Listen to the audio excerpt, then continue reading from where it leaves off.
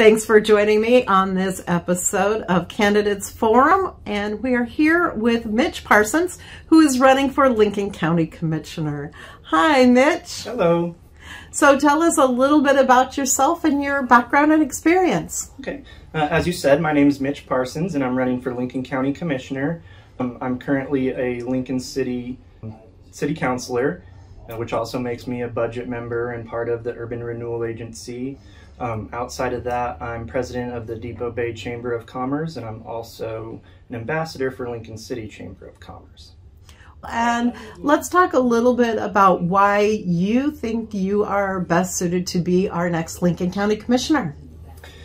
Before I ran for City Council, I did a lot of youth sports, coached a lot, and so I heard a lot from parents and other community members at these gatherings, how they didn't feel listened to or heard, and their problems weren't being addressed at the city level. So that's when I decided to run for City Council. I was elected 3 years ago, and since then I've still been hearing the same kind of talk from our extended community. Here in the North County, it's not just Lincoln City. Everybody from Rose Lodge to Otter Rock has to come into Lincoln City for their kids' schooling, grocery shopping, everything else. So we're more of just one big community rather than just a town.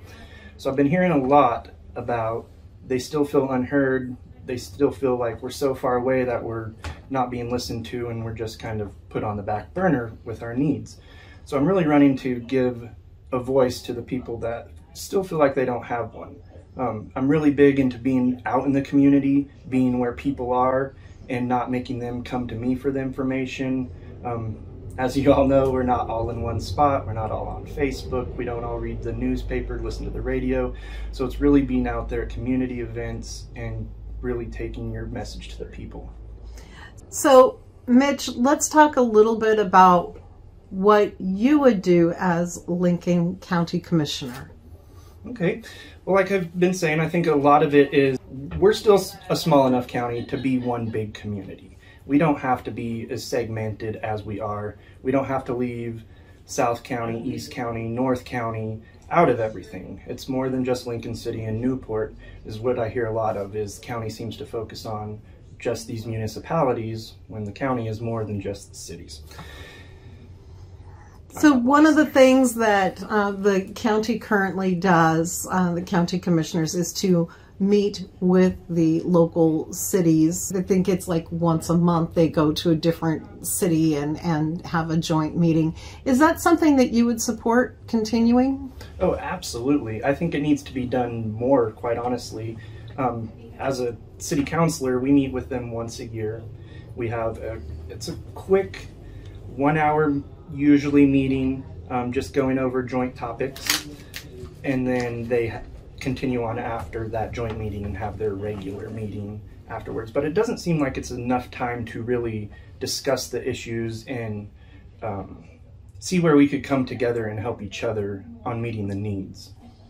So let's talk a little bit about the different areas of the county. What do you think Toledo needs to help them out? How would you help out Toledo? How would you help out Newport, South County, Walport, Yachats?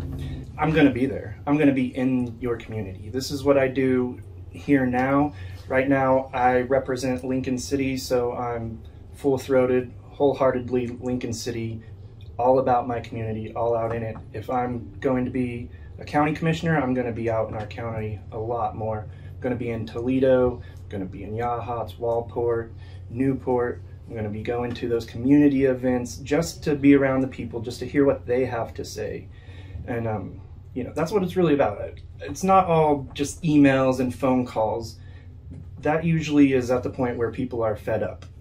If you can get out to these events and hear what the issues are before it gets to that point, we might not end up in some of these situations where they have to have a voter referendum or put an initiative on the ballot to figure it out. Speaking of such, let's get your point of view from some important topics, such as VRDs. So VRDs have their place. From the county, as we know, 203 was voted on, and people don't want them in incorporated county, and voters have spoken. The courts are now going to decide. But to me, that 203 came out of not being heard. I don't think it's as much about housing availability as it is about neighborhood livability. When we have our code enforcement officers working 9 to 5 during the week, and most STR and VRD people are here during the weekend, you call to make a complaint and, oh, we'll pass that on. And so it never feels like the complaints are being dealt with or that the situation gets better. So people just get more frustrated to the point where we ended up with 203. People had their say, and now the county knows what is wanted. So do you see how important, however, VRDs are economically to certain areas of the county? Oh, absolutely. I think VRDs do have their place. I just don't think it's everywhere. Our economy right now is fully tourism based for the most part in this county. And while yes, we need to diversify and bring in things, that takes time. And you don't want to cut yourself off at the knees and get rid of tourism before you have something to replace those dollars. Otherwise, that just ends up raising people's taxes. And so anything we could do to keep the cost of living down, I'm all for, because it's really cost of living, especially right now. That's a huge issue in this county. As you know, we're already a lower income county. Homelessness is a huge issue. A lot of people live in paycheck to paycheck. And I can sympathize with that. I've been there.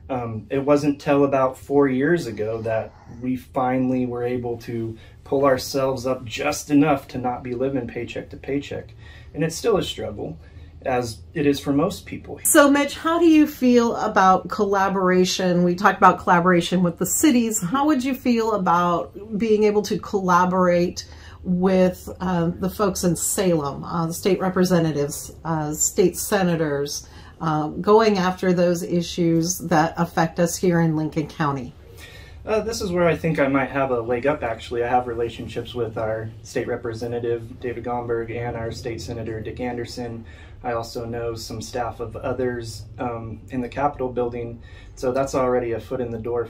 Definitely, you got to work with all levels, even federal. Federal, state, county, municipal, if it's within a city.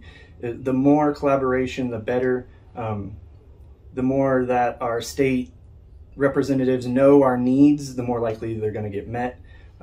We just had short session, and our representatives were able to bring, I believe, $16 million back locally to help a bunch of different projects going on. But they would never know that those projects needed money if we weren't telling them about them and in their email and in their ear constantly. The more they know about our needs, the more likely they are to fight for them. So again, can you remind folks why you feel that you are the best candidate for Lincoln County Commissioner? Yeah, like I said, I am a very community-oriented guy. I have the experience now. City Council, I understand budgets, I understand how we work as a government, I understand, unfortunately, how slow we are and how long things take, and I want to get beyond that, and that takes working together. I'm going to be in your community. You're going to get to know me. I'm not just going to be a name that you read in the paper or online that made a decision for you.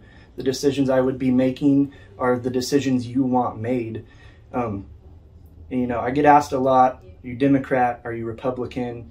And I'm a non-affiliated voter. Not one side defines me, and I don't think it defines any of us. Neither party wholeheartedly represents who I am or what I'm about, but there are parts of each party that do represent who I am. You know, I would say that I am socially liberal, and I'd say when it comes to finances and stuff like that, I'm pretty conservative. Be who you want to be, live loud, be proud, and just do you.